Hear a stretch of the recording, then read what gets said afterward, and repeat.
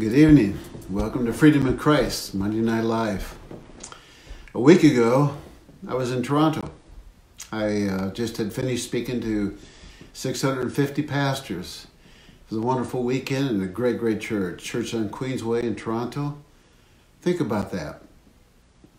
Had that been scheduled a week from now, wouldn't have been there. Couldn't have gone. These are interesting times that we're living in, faced with the coronavirus, people uncertain what's going to happen next.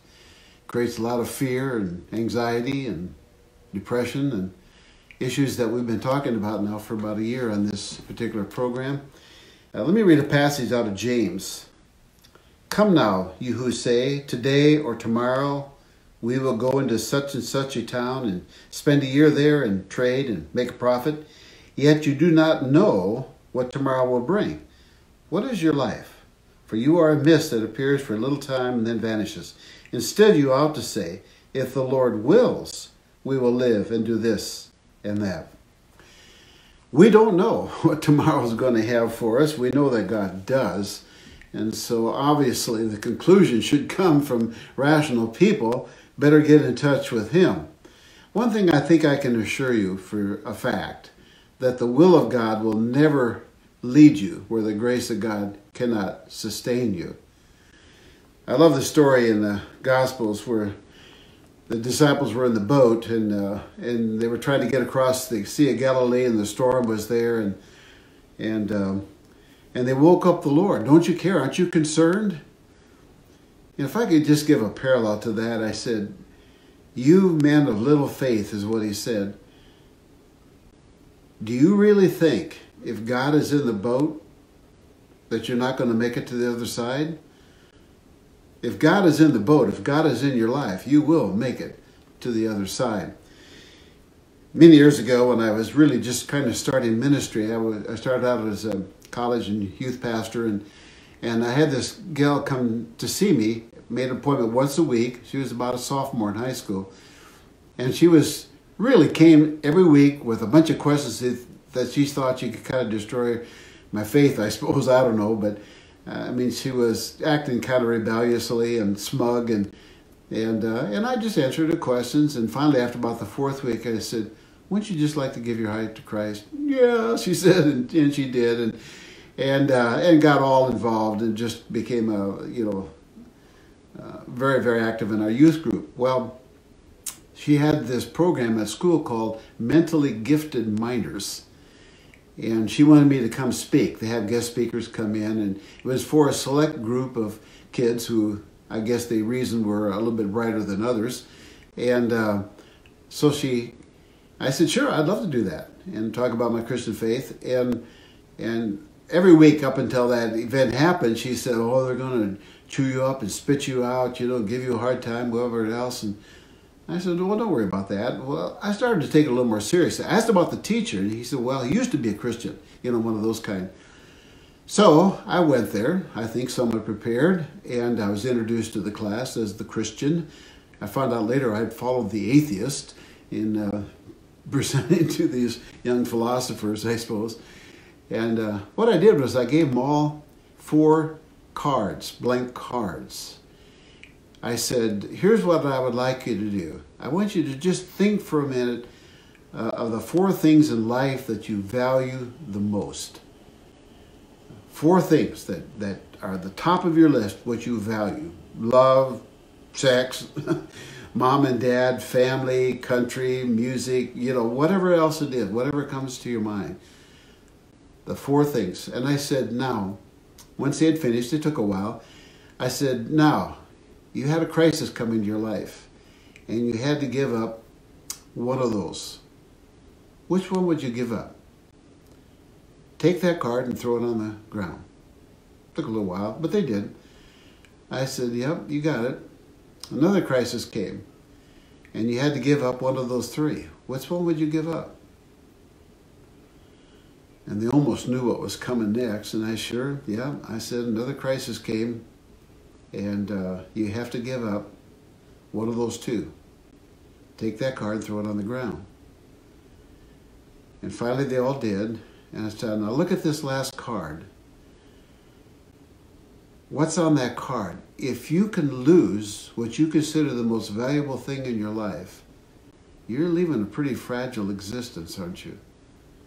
I said, my last card says that I have a relationship with the living God, and nobody can separate me from the love of God, and God will never leave me nor forsake me. He's going to supply all my needs. Well, they didn't chew me up and spit me out. In fact, there was hardly a question after that as I shared how they could have a personal relationship with Christ. And I left a little track for them on the way out. I said, if you'd like to know how you could have that, here's a little track. And that was kind of fun to watch too, because they'd walk by and kind of jerk their head out real quick, like they didn't want to see other people looking for it. One actually sent a girl back in for one. I asked the young lady in our church, I said, how'd the teacher respond? And he said, that guy made me nervous. Good, good. But how do we respond? In a crisis like this that we're going through with the coronavirus, we don't know what's going to happen tomorrow. And at the time that we're having this talk, every day is a new normal. Every day you almost read the paper. No bigger crowds of 500, then 50, now 10 I'm hearing. And restaurants are closing.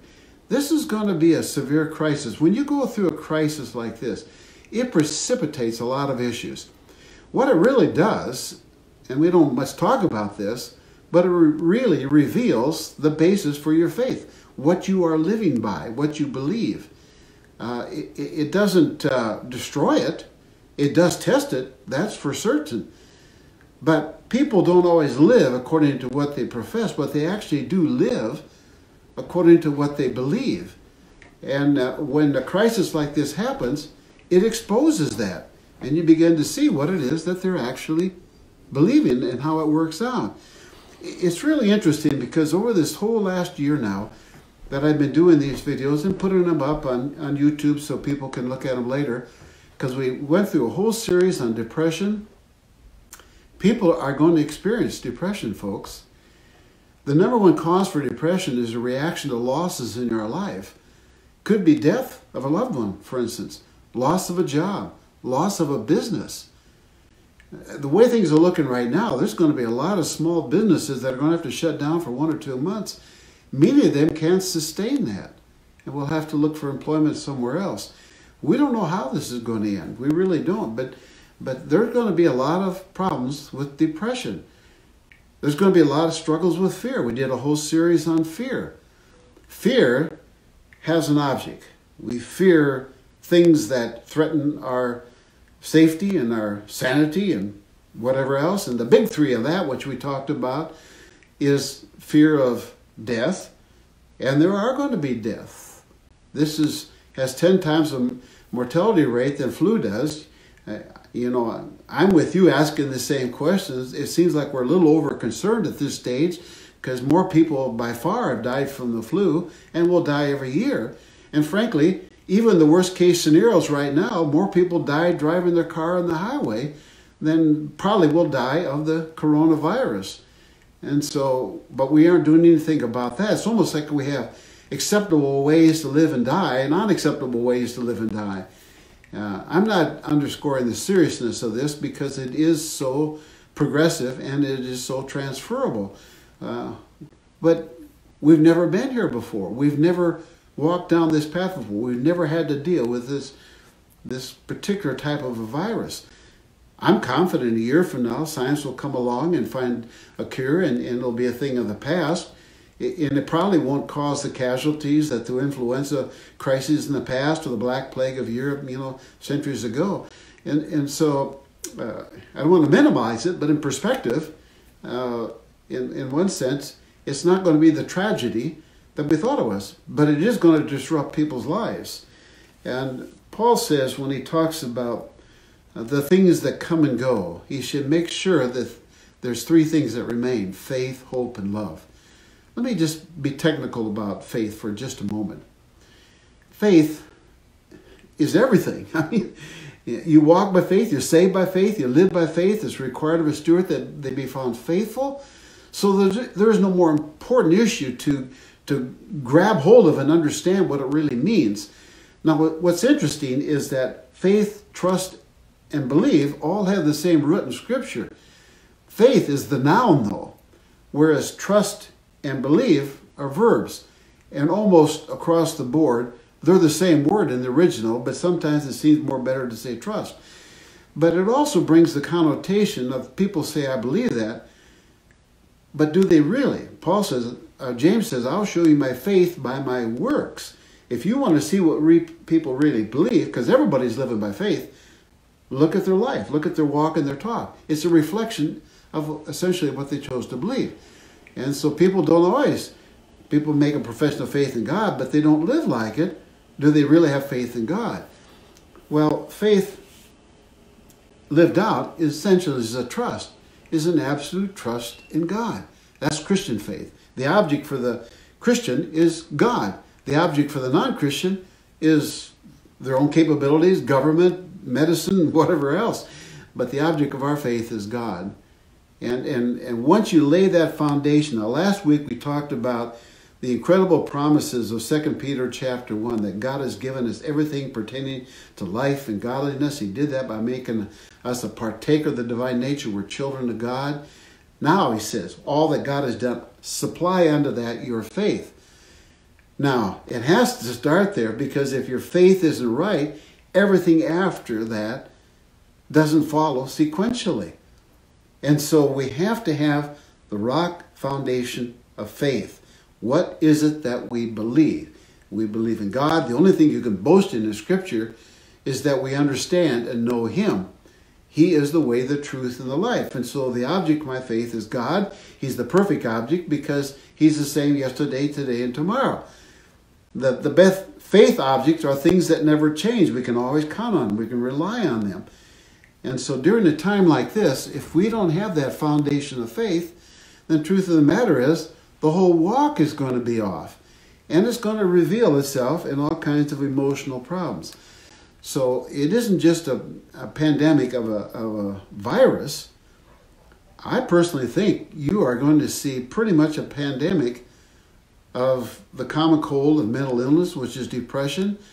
The number one mental health problem in the world right now is fear. These are books I've written on and I've reported on in these things. If you've sequestered at home for 2 weeks, go back to YouTube and look at these, because it's so important that we know how to deal with these emotional problems of our life. We just finished a thing on anger. And I said much of the basis for anger is control or the lack thereof. Now think of the times we're living right now. How much control do you have over this? Almost none.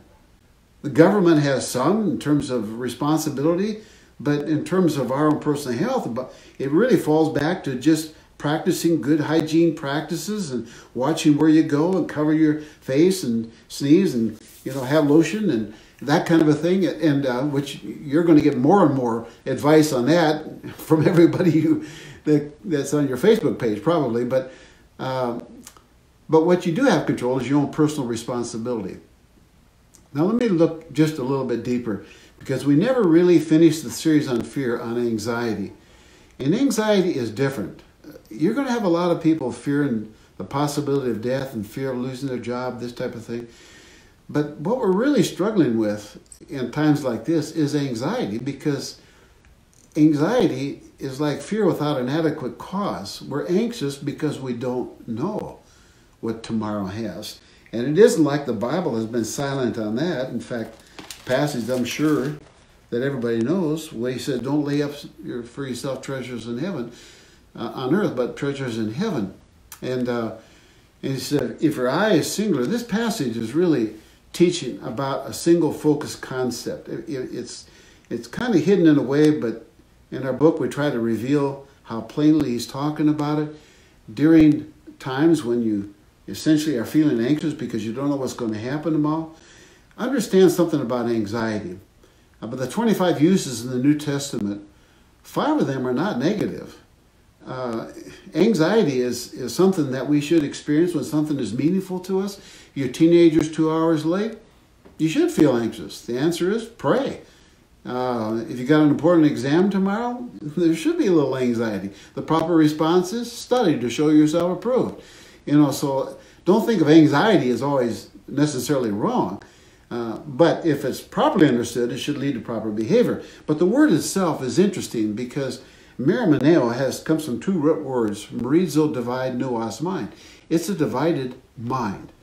And the antidote for that is to get out of that, because a double-minded man is unstable in all of his ways. I like what James says as he begins in chapter 1. If any of you lack wisdom, let him ask God. God gives generously to all without reproach, and it will be given him.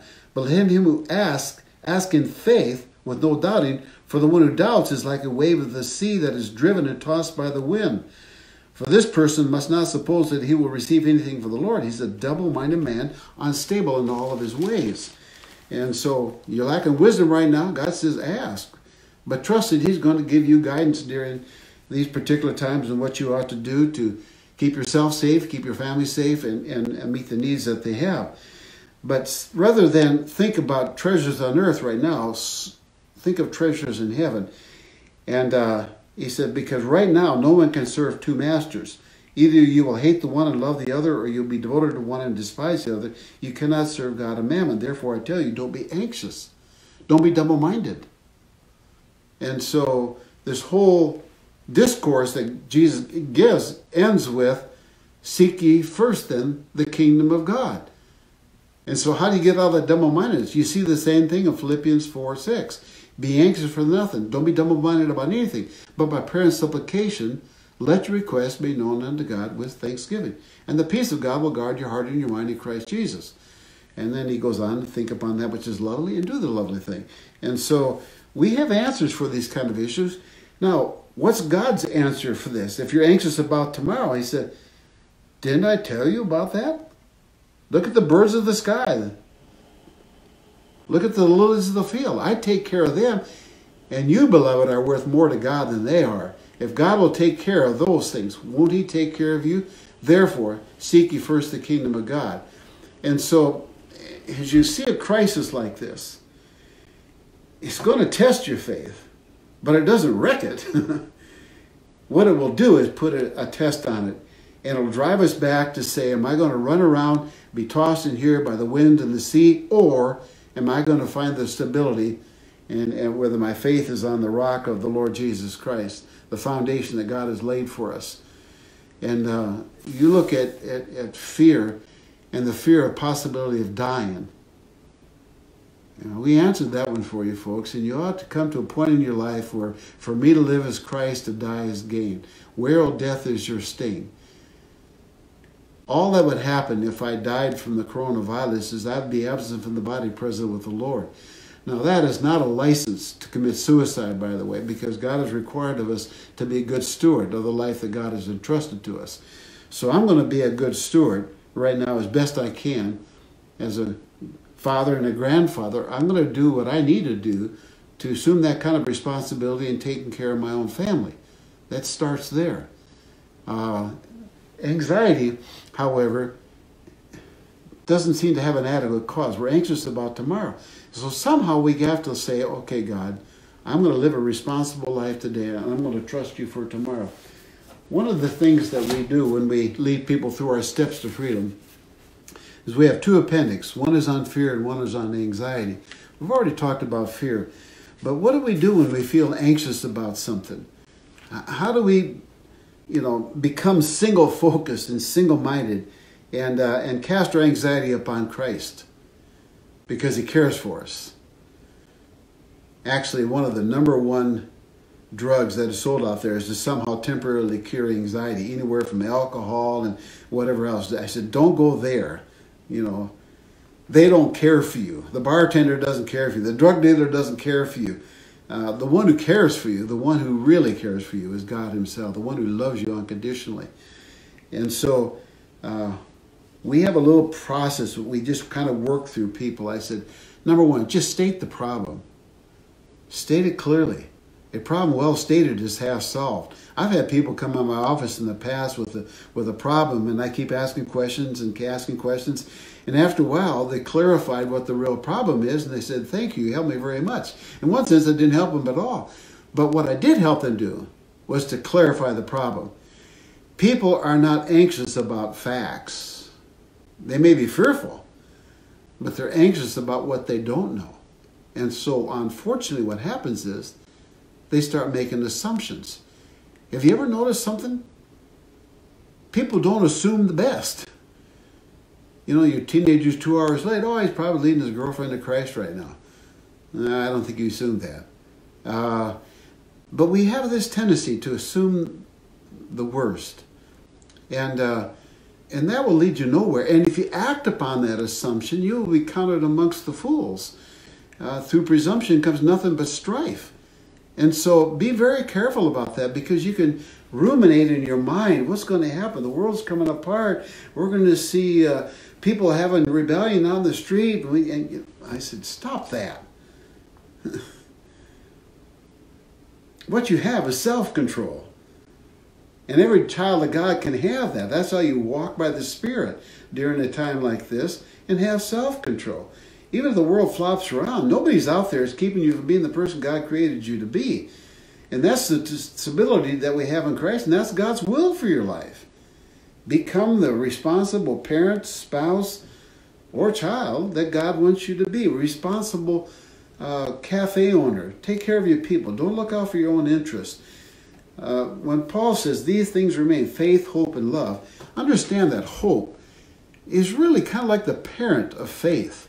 You don't step out in faith if you have no hope. If you believe that you're getting bad data, but I'm going to step out in faith and believe even though I know it's bad data, that's foolishness. If something is proven to be unreliable, don't trust it. That's not responsible thinking. And so hope, we have a God of all hope. Hope is not wishful thinking, folks. It's the present assurance of some future good. Psalm 42 and Psalm 43 repeats the same verse 3 times. Why are you in despair, O my soul? Why is your countenance down? Hope in God, for he shall again worship him. The help of my countenance. Go back to God. The first thing you do about anything in a crisis is pray.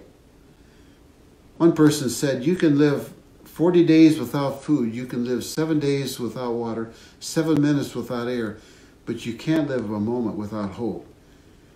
Hope is the basis for our living, and it's all based and rooted in the character of God.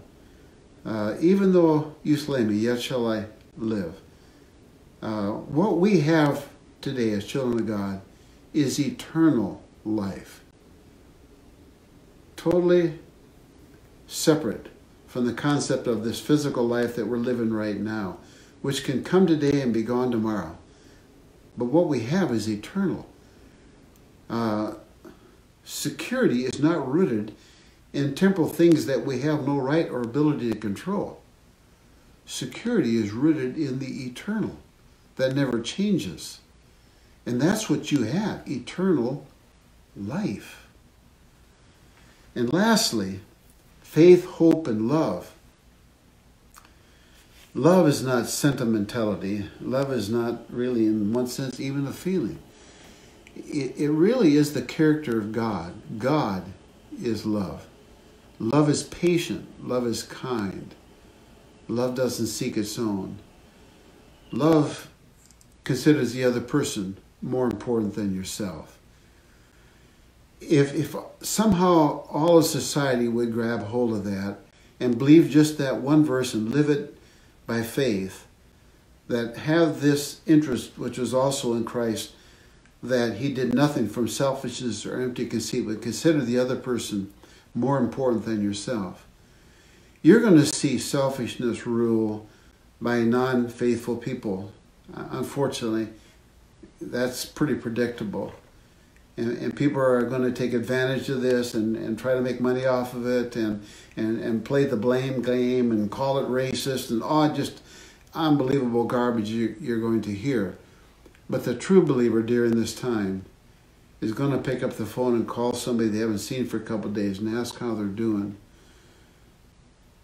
The mature person is going to look out and assume responsibility for their family and what God has given them. When you cast your anxiety upon Christ, you don't cast your responsibility onto him. He'll throw it back. And that's proper, and that's what it should be. But it's a time when we see what is the most loving, responsible thing that I can do.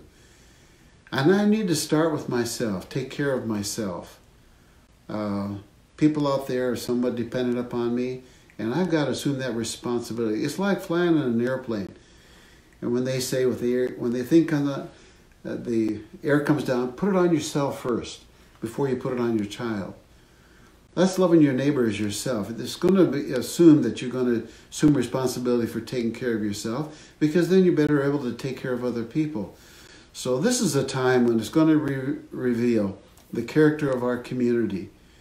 It's fascinating that just 2 weeks ago, here in Tennessee, 25 people, I think, eventually were killed by tornadoes. And we're in the Bible Belt here. The churches responded, and I'm opening them up for refugees. And it's fun to watch that. It's like the grid flood we had several years ago when 15 inches of rain came. The community just came together. And a lot of that, and people, everybody they talked to said, thank God for the church. Thank God for faith in God. But there's a lot of godliness in our country as well that aren't going to cooperate and perceive that way. Well, don't judge them, folks. Don't be critical of them. Don't blame them. They don't know the Lord. This may be a time during a crisis when we see a lot of people come to Christ. If the true Christian will show love and maturity during this time and let their faith be revealed, what it is that we really believe. Am I afraid? No, I'm not. Fear has never really been a major issue for me. I have no fear of death. I look forward to seeing God someday. You know, I'm trusting Him in the right timing for that. I may have a few good years left where I can serve other folks. And that's what I'll seek to do. So I'm going to be responsible and take care of myself. But truth of the matter is, fear is not going to control my life. God has not given us a spirit of fear, but a power, love, and a sound mind. So, as we go through this crisis together, God's here. He's not caught by surprise. You're going to see a lot of anger and depression and fear and anxiety. It's a time to minister. It's harvest time during a crisis. It's like when I lived in California. Every time we had an earthquake, church attendance went up about 25% for 1 or 2 weeks, and then they kind of fall back again. I said, let's stay the course. Let's finish the race. Make sure your faith remains. I don't know what tomorrow has. I know God does. And so my trust, my confidence is in Him. I hope you have the same belief. It's your faith that counts right now. God bless you. Thanks for listening. Thank you for your prayerful support of Freedom in Christ Ministries. All of our content is made possible by you. Your generous support and financial gifts make these videos and our ministry possible.